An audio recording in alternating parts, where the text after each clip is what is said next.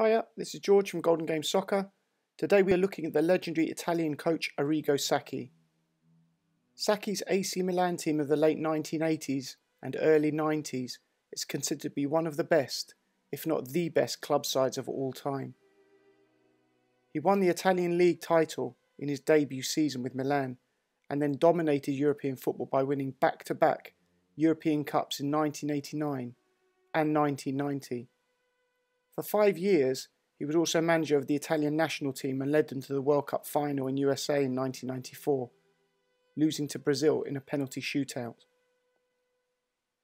Sacchi is regarded as one of the greatest managers of all time, and is credited with not only changing the entire style of Italian football, but also influencing great modern managers such as Josep Mourinho, Pep Guardiola and Jurgen Klopp. He progressed the total football philosophy that began in the 1960s and 70s and developed principles that are widely used in contemporary football. We will first look at his coaching journey, but be sure to watch to the end of the video where we will explore his coaching philosophy, style and legacy. Arrigo Sacchi was born on the 1st of April 1946 in Fusignano, in the province of Ravenna in Italy. Sacchi's route into football management was different to most. He had grown up watching attacking sides such as Budapest Honvéd, Real Madrid, Brazil and the Netherlands. He was never a great player himself and hadn't enjoyed the lifestyle of a professional footballer. He had shown some flair as a defender, but only played at an amateur level for local teams in the area. At the same time, he worked as a salesman in his father's shoe factory. Sacchi was realistic and understood his playing limitations, and therefore redirected his passion for the game into coaching and management quite early on.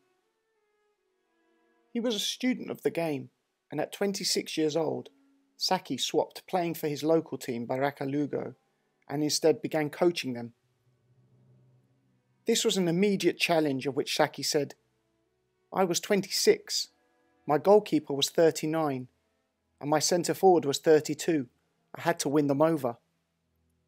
The challenge of coaching players often older and almost certainly better than himself was a psychological obstacle that he had to overcome throughout his managerial career. His abilities and track record were regularly questioned. Sacchi showed an immediate managerial talent and quickly moved to Bellaria before joining Cesena in 1979, a team in Italy's second division, as a youth team coach. This was a more significant role and took up a lot of his time. It was at this point that his coaching career became more serious, and Sacchi was forced to decide whether to stay at his family's shoe factory, where he was now a company director and earning a good salary, or go into football coaching and management. He chose football. This would have been a difficult decision, to trade the security of the family business for a career in a high-risk industry with no job security and a high potential for failure. For him to choose football showed bravery in his beliefs and a confidence in his coaching and managerial ability. In 1982, he was then made manager of Rimini, who were playing in Serie C. Here, he almost led them to the league title. The team's performances and results gave him the opportunity to move to Fiorentina as a youth coach. He was then appointed as manager of Parma, who at the time were competing in Italy's third division. He led Parma to promotion into Serie B in his first season, and in the following season took them within 3 points of promotion to Serie A. In that second season, Sacchi's Parma beat AC Milan in the Coppa Italia. The team played with an intensity and style that caught the attention of AC Milan owner Silvio Berlusconi. In 1987, Arrigo Sacchi was appointed manager of AC Milan.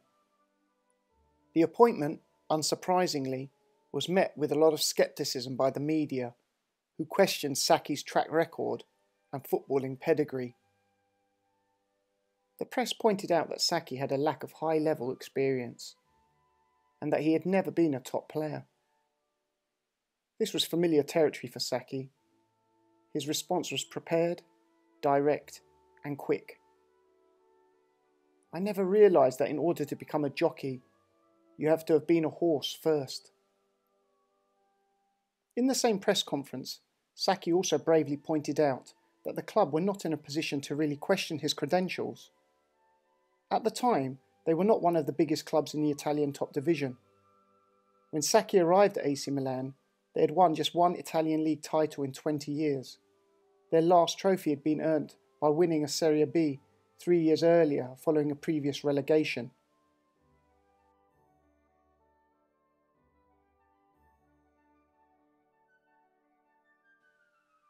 Sacchi began revolutionising the Milan approach.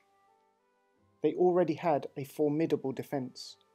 Galli in goal, Tossati at right back, Baresi and Costacurta at centre back, with Paolo Maldini at left back. This was perhaps the best defensive lineup in history. However, they were also fantastic in attacking phases of play too. Franco Baresi and Paolo Maldini in particular, who both played for AC Milan their whole careers, could both be described as complete footballers. They were thoroughly competent in defensive aspects of the game, showing leadership, tactical intelligence, and fantastic anticipation, but they were also equally effective in offensive situations. Sacchi's four-man midfield was made up of intelligent and hard-working players who were able to interchange positions with fluidity within a match. The midfield quartet displayed a range of different skill sets in both attacking and defensive aspects of the game. Carlo Ancelotti, who played in central midfield, was not a particularly combative or physical player, but showed good defensive anticipation to make important interceptions. In attacking situations, he had an excellent positional sense and passing range. Roberto Donadoni, a superb winger, could operate on either side of the pitch and would drift inside to combine and overload in central areas. Berlusconi supported Sacchi financially in the completion of AC Milan's 4-4-2 formation with the recruitment of 3 Dutch superstars: Frank Rijkaard, Ruud Gullit and Marco van Basten. Rijkaard was the complete box-to-box midfielder who was extremely athletic, defending with pace and tackling with determination. He was also capable of getting forwards to support attacks and score vital goals. Rijkaard was a pivotal player for Sacchi's total football, connecting defence to attack. Gullit had previously played as a sweeper and in midfield, but Sacchi took advantage of Gullit's power and ability to dribble past the opposition, using him as a support striker and number 10, a link between midfield and attack. He was a player with physical presence who could break forward dangerously with the ball. Marco van Basten was the final piece in the jigsaw, an outstanding goalscorer. Van Basten was the highest striker and added world-class finishing to the forward line. The first 11 games of Sacchi's debut season were steady but not outstanding, winning 5, drawing 4 and losing 2. However, in the remaining 19 games, Milan were undefeated, winning 12 and drawing 7. A mere 14 goals were conceded in the league that season. The next best total was nearly double that amount. Sacchi had led Milan to their first league title since 1979 and the club's 11th overall, and he followed this up with the Italian Super Cup. All this success meant that AC Milan headed into the top European competition for the 1988-89 season. Some of Sacchi's greatest moments came in the top European competition. The early rounds of the 88-89 season saw success against Levski Sofia with a straightforward 7-2 aggregate victory. In the second round, Milan struggled and there was controversy. Alberto Donadoni suffered a bad foul and lay unconscious. His life was saved only through the quick thinking of the Red Star Belgrade physio, who broke his jaw to make a passage for oxygen to reach his lungs after he had suffered a bad foul and lay unconscious. The first leg ended 1-1, and the second leg was called off in the 64th minute and rescheduled to be replayed the next day due to the thick fog. Milan were losing 1-0 at that time. They eventually progressed following a penalty shootout. The quarter-final against Werder Bremen was a tight affair. Milan only went through 1-0 on aggregate thanks to a Van Basten penalty. In the semi-final, they were drawn against Real Madrid, with the first leg at the Bernabeu. They drew the game 1-1 with a goal from Van Basten. Back at the San Siro, Sacchi's team took Madrid apart in a stunning 5-0 victory. Sacchi perceives this game as the one in which all his life's work culminated. He considers this performance to be the best from any team that he had coached. In the final, AC Milan comfortably beat Steaua Bucharest 4-0, with Gullit and Van Basten scoring 2 goals each in a comfortable win. Van Basten was the tournament's top scorer with 10 goals. The following season they added the European Super Cup and then the Intercontinental Cup, defeating Atlético Nacional of Colombia in Tokyo to become the club champions of the world. Although the team was not as strong as they had been in the previous season, they were victorious again in the European Cup for the 1989-90 season. They started with a comfortable 5-0 aggregate victory against HJK Helsinki. This meant they had to play Real Madrid for the second consecutive season. Again, they were victorious with a 2-1 aggregate victory with goals from Rijkaard and a Van Basten penalty in the first leg, enough to take them through. In the quarter-finals, they met Belgian side KV Mechelen, who they beat 2-0 in the second leg in the San Siro to progress into the semi-finals and meet German giants Bayern Munich. Milan drew 2-2 on aggregate but progressed on the away goals rule. In the final, they played Sven-Goran Eriksson's Benfica. Sacchi's tactical knowledge won the game for the Italians. He had noticed how they man-marked Van Basten, and Sacchi asked Van Basten to drop into deeper spaces and pull the opposition defenders out of position. In fact, it was Van Basten who played the through ball to find Rijkaard's run from a deep position for the only goal of the game. By winning the final, Milan became the first team to retain the title since 1980, and the last team to do so until Real Madrid would manage the same feat 27 years later. Another European Super Cup was added to the collection, as was a second victory in the Intercontinental Cup, confirming their global status. The following season saw Milan finish second in the league behind Sampdoria, and they lost in the semi-finals of the Coppa Italia to the eventual champions Roma. They were eliminated from the European Cup following a floodlight failure in Marseille and a controversial UEFA decision to disqualify them after they refused to resume the game when power was restored. For 2 years, the club had dominated Italian, European and global football. The demands of Sacchi's intense approach took their toll.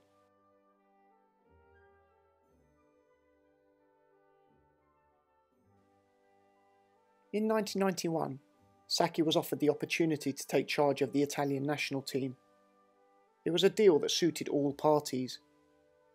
Sacchi left for the only job that could have tempted him away. The Italian manager's job required a more pragmatic Sacchi.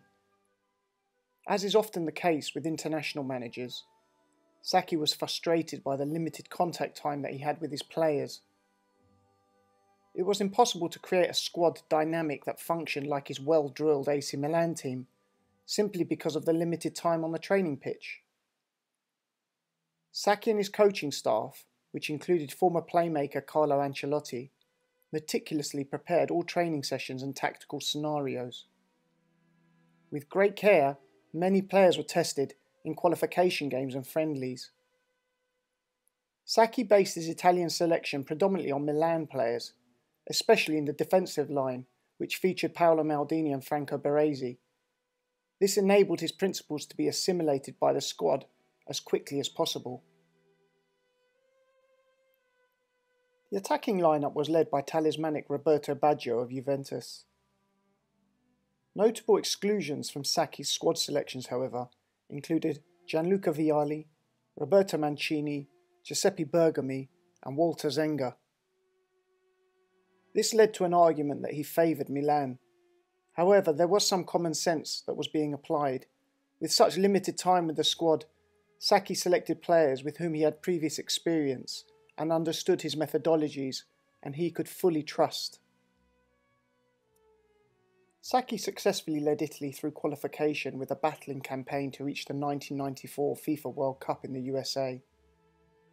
He relied heavily on Baggio and also his own tactical management and brave squad selections. Ahead of the World Cup, Italy were not among the favourites, and they started badly.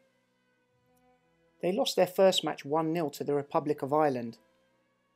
Almost everything was being channeled through their playmaker Roberto Baggio, but the Irish defended well and caused Italy problems with their intensity and physicality and their direct style.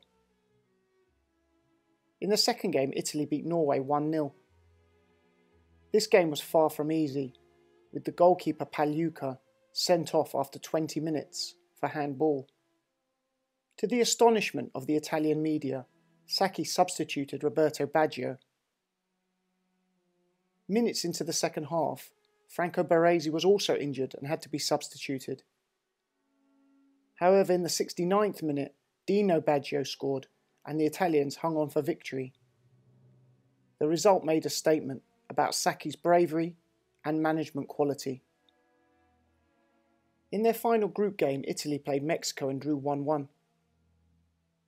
They entered the second round as one of the best third-ranked teams and had to play the powerful Nigerians. Italy beat Nigeria in dramatic fashion. They went behind after 25 minutes and looked to be exiting the tournament until Roberto Baggio dramatically scored the equaliser after 88 minutes. The game went to extra time and Baggio scored again, the deciding goal from the penalty spot in the 102nd minute. In the quarter-final, Italy played Spain and again left it late, winning 2-1. Dino Baggio put the Italians ahead before Spain equalised. Roberto Baggio scored in the 88th minute again to win the game. The semi-final was against the surprise team of the tournament, Bulgaria. This was no easy task. This was Bulgaria's golden generation of players and included Hristo Stoichkov. Italy won the game 2-1 with 2 more goals from Baggio. This earned Italy a place in the final against Brazil in Pasadena's Rose Bowl Stadium. It's the only World Cup final not to have had a goal scored. It was a sluggish game with very few chances. The Italians defended well, with the Brazilians unable to break through the centre-back pairing of Franco Baresi and Paolo Maldini. In extra time, the game livened up a bit, and there were a few attempts at goal, but eventually the match was decided by a penalty shootout. Italian captain Baresi took the first penalty and blazed over the bar. The Brazilians also missed their first, but both teams scored thereafter. With Italy needing to score to keep their dreams alive, talisman Roberto Baggio stepped up to take the final penalty. He smashed his penalty over the bar in what would become an infamous moment in World Cup history. Overall, the Italians had huffed and puffed in the USA. However, actually reaching the final against Brazil underpinned Sacchi's status and proved that he was versatile. High temperatures had meant that his team was stretched to their limit in every match.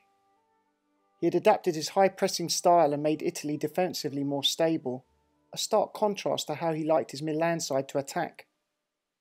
Reaching the final was significant progress for the Italians, as they overcame almost a decade of underachievement, coming within a penalty kick of international football's greatest prize. Under Sacchi, Italy qualified for Euro 96, but were eliminated from a group which included the eventual finalists Germany and the Czech Republic. After this point, there was a steady decline in Sacchi's coaching career. He returned to manage Milan in December 1996. However, he wasn't as successful in his second period, finishing 11th in the league.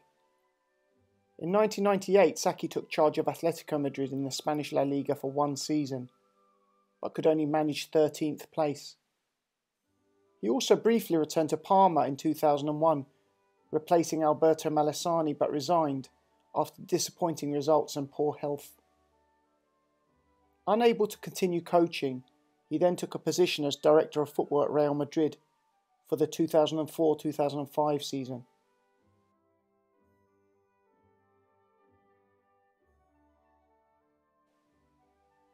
Some coaches achieve greatness through longevity. Sacchi's legacy came from a short burst of success that dramatically revolutionised the game. After his first management period at Milan, Sacchi had changed Italian football. When he started coaching, Catenaccio was the dominant style. Most sides played a back four plus a libero with tight man-to-man marking and a deep, dense defence. This system also used very few players in attacking situations. But Sacchi blended creative attacking football with strong, aggressive zonal defence from the front, an offside trap, and playing a fluid 4-4-2 formation. Inspired by the legendary Dutch total football of the 1970s, Sacchi adopted and expanded the concept of a complete footballer and of a team who attack and defend as one. He was also a firm believer in team ethic and treating all players as equals.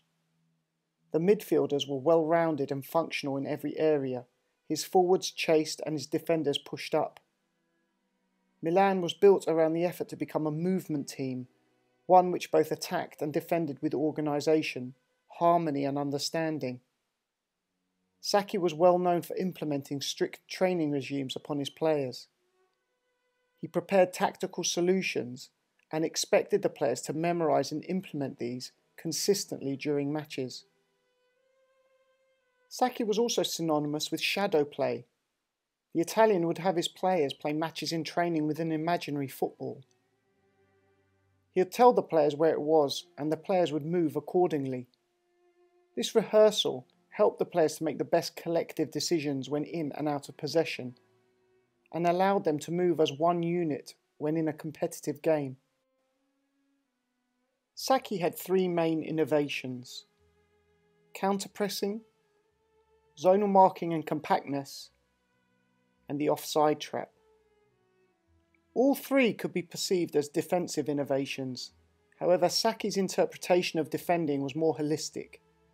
Defending was an aggressive, offensive-minded process that was designed to impact the attacking elements of the game.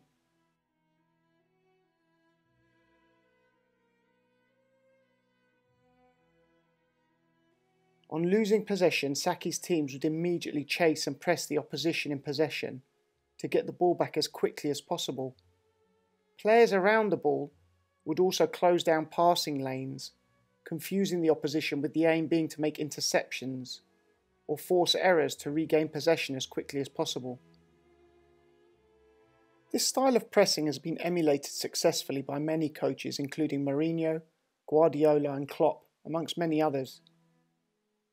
Sacchi was one of the pioneers in counter-pressing. These days it has evolved and teams are more consistent, fast and collective in their counter-press, and will also apply it for an entire match.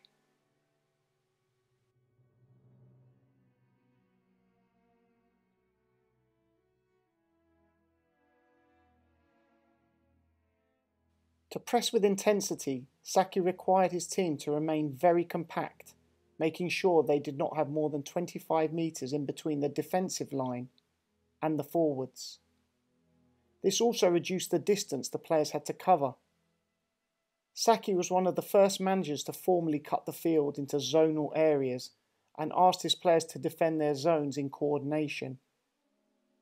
He reasoned that by squeezing the pitch in this way, the opponents would need to break down 3 lines of players in quick succession to get through his side. The defensive organisation, with small gaps between the defensive, midfield and attacking units, meant that his teams played with a high defensive line. This required a good offside trap. The offside trap was already in use by some teams, but in Sacchi's system it was fundamental. It was a way to defend, but also a method to push his team to play forwards and on the front foot.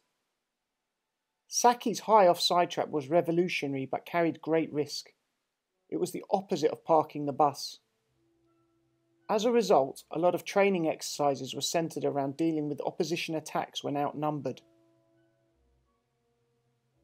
Following on from these defensive strategies, Sacchi also meticulously rehearsed attacking movements to take advantage of transitions, turning defensive situations into attacking ones. The Milan team always looked to play forwards. Central defenders, most notably Baresi, were required to step into midfield to break into the middle third of the pitch. Previously, the central defenders were not required to do this in a four-man defence, a common feature these days but revolutionary at the time. Counter-attacking from the defensive third was rehearsed. Sacchi was one of the first coaches to use inverted wide players as an attacking tactical strategy. Players that started in a wide position, but who'd come inside to overload in central areas and create space in the channels for an overlapping fullback to exploit. This is very commonplace now, but Sacchi was one of the first coaches to employ the tactic regularly. In offensive situations, his Milan teams would also use third-man runs.